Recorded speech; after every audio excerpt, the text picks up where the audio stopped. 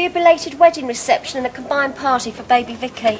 I don't like crowds as much as I used to. I like to sit in a little room all on my own. You haven't seen a bag... Oh, hello, Paul. Hello. Laundrette phone's on the blink. Just trying to get through to see if the community hall's free next Wednesday.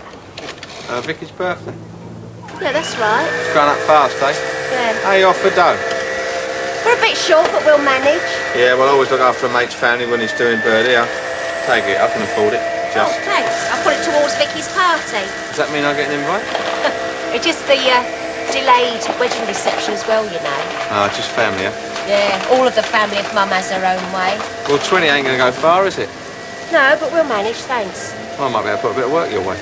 Work? What sort of work? Meat, selling it. What, in a butcher's? No, I got a freezer full. All I want you to do is float amongst your mates.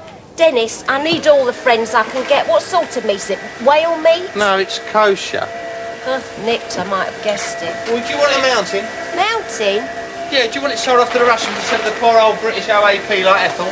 Oh, no, I suppose not. Well, there you are then, nicked or not. There's always a natural sort of justice. Yeah, well, put like that, I suppose there is. I'll let you know. Yeah. Hello. Found it. All right, I suppose you're off. Look about tonight. No, it's all right. You spelled it out loud and clear. It's an early night. Look, how about a compromise? Oh, now you're talking. Look, I'm going to try out a new recipe. And if I came over, say, about 7 and you use my guinea pig?